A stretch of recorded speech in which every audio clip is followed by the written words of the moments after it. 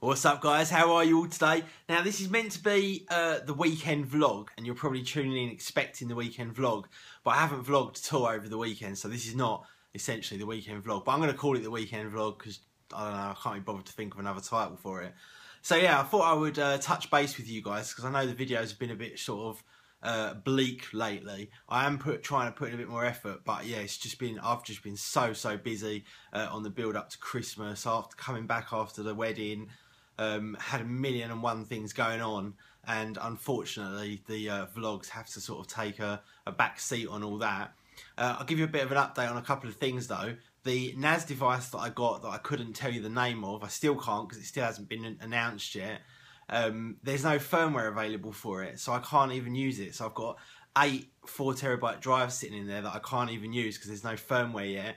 I'm waiting for that to get released and they'll send that over to me as soon as they can. But for now, I asked Western Digital to send me out some hard drives for testing with the DS415 Play, another Synology box. And so now I've got discs in there, and I've managed to migrate all my data from my the one that I've sold, which I've forgotten the model of. Is it what was it? 1413? Is that right? 1513 Plus, I think it is.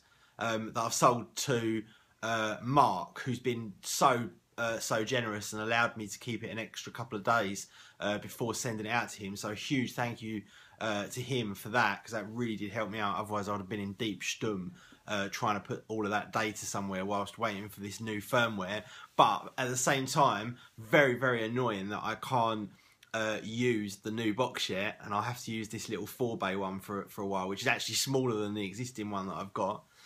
Another thing is as well, Fozcam, the people that make the external video cameras that I used for my Synology surveillance, have wrote to me and asked if I want to review any. So if there's any that you guys would like to see off of the Fozcam website, let me know and I'll ask them to send them over to me as part of that, and then obviously you'll get to see the ones you kind of want to see. So yeah, that's that. Now, also, I showed you that battery pack, didn't I, as well, the other day, and I'll have to just turn this round.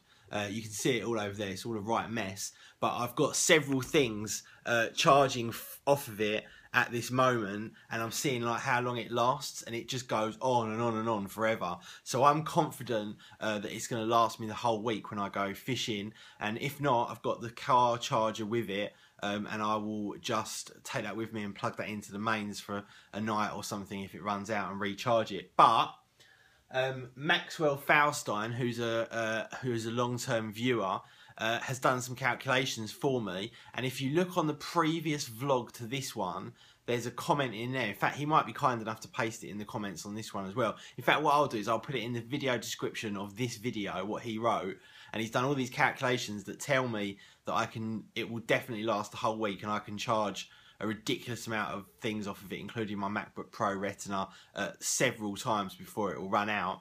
A lot of people thought because it's 60 amp hour and that does convert to 60,000 milliamp hour, that those little battery packs, it's only the equivalent of 4 of them, but you have to remember it's like 12-13 volts. So when you do the calculation and work out the watt hour, it's like 720 watt hour in comparison to just a few watt hour that you would get with those little battery packs. You know, milliamp hour doesn't necessarily tell you really what they can actually offer up in terms of true power. So yeah, that's that. That trip is all confirmed for the 25th of April, so I'm very much looking forward to a week out fishing in France with a few of my mates. My mate Pete, who's actually an OAP, but a good friend of mine, went into hospital this weekend, and so I went and picked him up and took him up there and dropped him off at St Thomas's. Jade and I went to see him last night as well up at St Thomas's, and we went out and had some food in a restaurant called The Canteen, which is a really kind of cool sort of modern restaurant. Very cool indeed. Yeah, really nice to see Pete. We just thought we'd go up and visit him and just sort of make sure he's alright and whatnot. He's having some new arteries threaded through because some of his are all blocked up and whatnot. So yeah, it's been quite chaotic to say the least. I've been playing around with the Nexus 9 and I've quite disappointed with it, really. It's going to be the issues that you guys already know about. The light bleed on it is ridiculous. The light leaks are just insane. It's not only on a dark screen that you can see them, it's just quite often, and it's just horrible. So I'm going to have to send that back and try and get a better one. And the buttons on the side, again, a kind of known problem, are absolutely horrendous. When I first got it out of the packaging, I was pressing it and pressing it and pressing it and pressing it, and it just wasn't turning on. And I thought, oh, the battery's flat.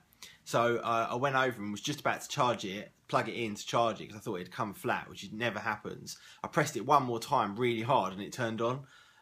So I instantly realised the kind of the button problem on the side of the Nexus was an absolute nightmare. I haven't got a Nexus 6 because I think they're overpriced, so I won't be getting one of those unless someone sends me one. But yeah, that's pretty much it really for a kind of update for you guys. No movement on the Touareg just yet. Battery dismissal coming up on the iPhone 6 Plus. Yeah, so that's pretty much it. I hope you guys have had an absolutely fantastic weekend, and I will see you all in the next one. Peace.